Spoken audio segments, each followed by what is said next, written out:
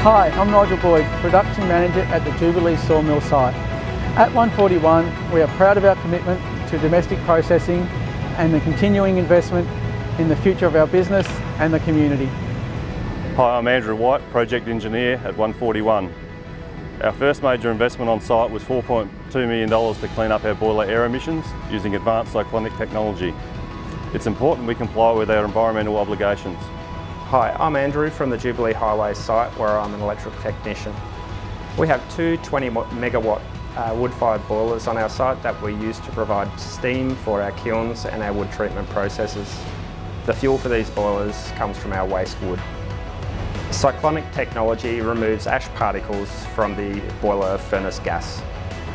We've installed 42 cyclones per boiler. These work similar to a Dyson vacuum cleaner.